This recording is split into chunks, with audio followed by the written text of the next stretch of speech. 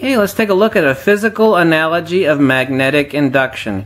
Here we have our neodymium iron boron 1-inch cube in 50 Gauss, and I assume you all remember this toy. They're just steel pins with a plexiglass top. Just hundreds and hundreds of steel pins.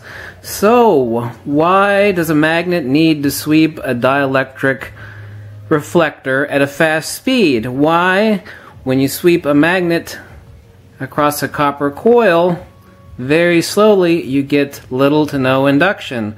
Well, let's look at a physical analogy of this. Here we have our steel pins, and here we have our magnet. Let's drag it across the pins and see what happens. Uh-oh, nothing happens. Why is that? Well, because the poles are marked in white. I'm dragging the dielectric inertial plane across the pins. There is very little to no magnetic induction there. So now let's try it the real way. These steel pins representing the dielectric inertial plane are the copper windings, and our magnet, of course, representing the magnet. Each pole is marked with white electrical tape. Now let's represent very slowly bringing a magnet to... You see, we only got about 5 or 6 pins that time because I very, very slowly dropped it onto the pins.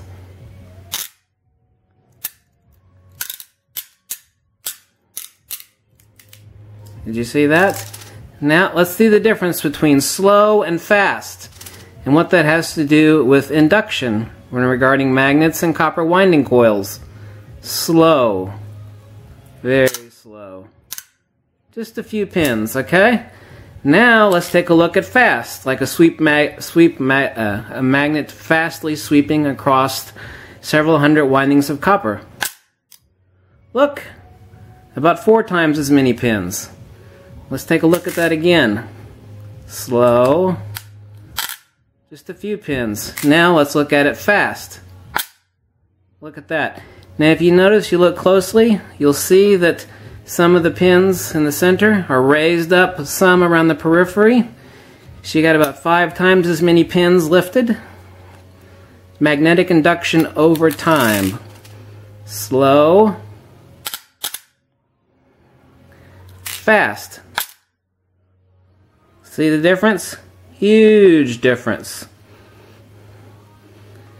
This is what's happening in an AC generator as the magnet is sweeping over the copper windings very fast.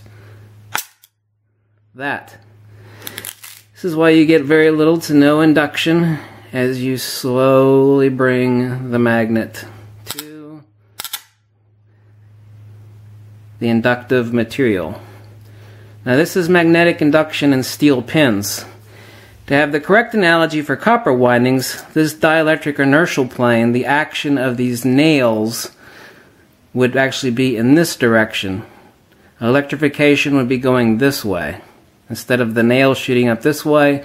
And our analogy of electrification of a copper windings and a magnet, the electrical current is traveling this way. Okay, that's our physical analogy of magnetic induction, slow versus fast. Slow versus fast. Look at that.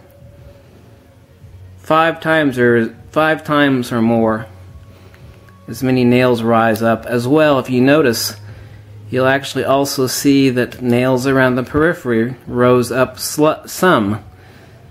That is the speed of induction over time in an additive fashion and determining electrification. This is a physical analog for what is occurring in electrification, except for in electrification, the current, or nails, quote unquote, in our analogy is traveling this way instead of up this way. Let's take a look at that one more time. I assume you all remember this toy. They probably don't sell it anymore. I haven't seen it in a very long time. Slow and fast.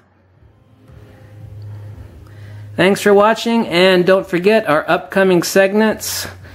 Maybe a 6-part, maybe a 10-part series explaining The book, Uncovering the Missing Secrets of Magnetism. I'll be using a gigantic beast over here that you can't see. It's a 6-inch by 2-inch $800 magnet. She's slightly dangerous, but she's extremely useful in demonstrating the vortex nature of magnetic fields. And we'll be talking about field incommensurability. We'll be talking about the precession rate.